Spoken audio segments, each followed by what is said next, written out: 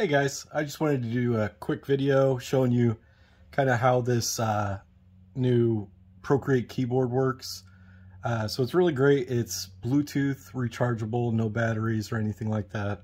On the top, you've got the brush up and down in size. You got back and forward, so undo, redos. You've got color balance, hue, saturation, and brightness. The color panel, the brush, so choosing a brush, full screen. You've got the wrench icon, the settings, things like that, and then whichever layer you're on for this one, it will choose the selection tool for you. You've got the eraser, and then you can go back to brush whenever. This one right here is going to be the last color used, and you can just switch on and off with that.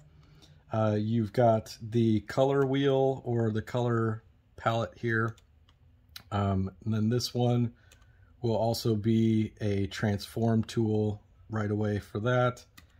And then what I really like about this is the color picker and the quick menu. So pop the quick menu, you've got I flip horizontally a lot, or clear a layer, merge down, things like that. And then also the color picker. So, you know, being able to hold it and do that, or just press it once and then move it around. But a lot of times what I'll do is I'll just hold it and pick my color, let up.